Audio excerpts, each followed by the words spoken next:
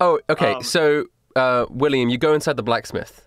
Yep. And as you enter the blacksmith, you see the dead body of the blacksmith, obviously, because he's been sucked. Morning there. But over his body, there's a small child crying. Oh, shit. It's too early for this shit.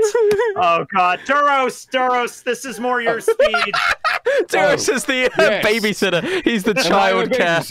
Okay, well, I see. All right, well... All right. How you doing there, little one? How are you? What happened to Daddy?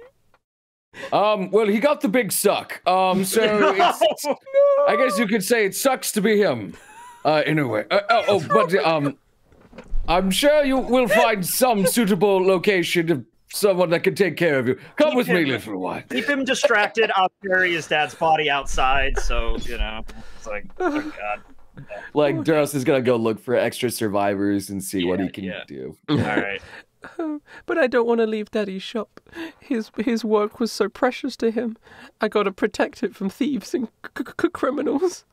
Well, look at it this way. I kneel down and kind of put my hand on his shoulder. You now own this shop. In fact, I now proclaim you mayor of this entire town. I own this shop. He looks at his hands. I'm a businessman now. Good job. He wipes away a tears and he gets behind the counter and he puts his arm on it and goes, "Well, what do you want? What can I fetch you?" I like to see. I give him, like, I don't know how many berries we have. I did write down. We have, I give him 100,000 berries. His dad and everybody he probably knew died. I feel a little bit bad. You're giving him 100,000 berries. Sweet. I still have over 1 million. We all have 1 million. I'm not spending the money. This is for the entire town. All right. So here you go. Here's 100,000 berries. Call it even. Just give me one of those long swords over there. Yeah, you could take one of those good long swords. He takes a drag of a massive cigarette.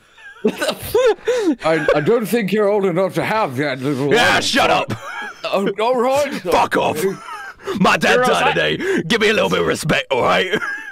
I started smoking my first cigar when I was like 5, so, you know, I was raised by a criminal. It didn't go over well. He's fine. It's He opens up a flask and, like, downs it. Okay, now that might be a concern. I didn't start drinking until I was 10, so that, I don't know if you're ready for that, buddy. Okay. Well, to be fair, he is of Viking / barbarian blood, I'd imagine. So yeah, that actually might be fitting for him. I suppose. Yeah. I mean, it's just like Magnus.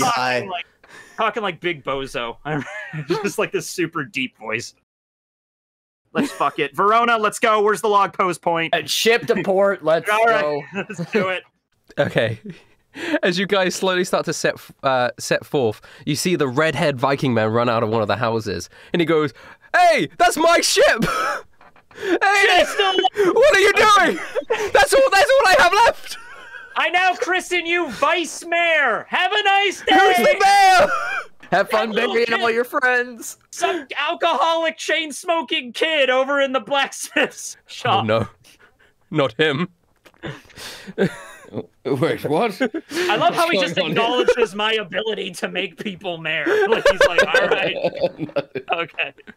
The little kid walks out of the blacksmith. He's already wearing like a top hat, and he's got a little bow tie. And he's like, "That's right, I'm the mayor of this joint now."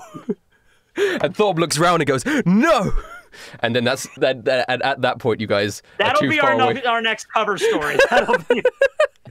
And that point, that's perfect. You guys are too far away from the island to see anything. Mm-hmm. That's the state you leave that island in. William,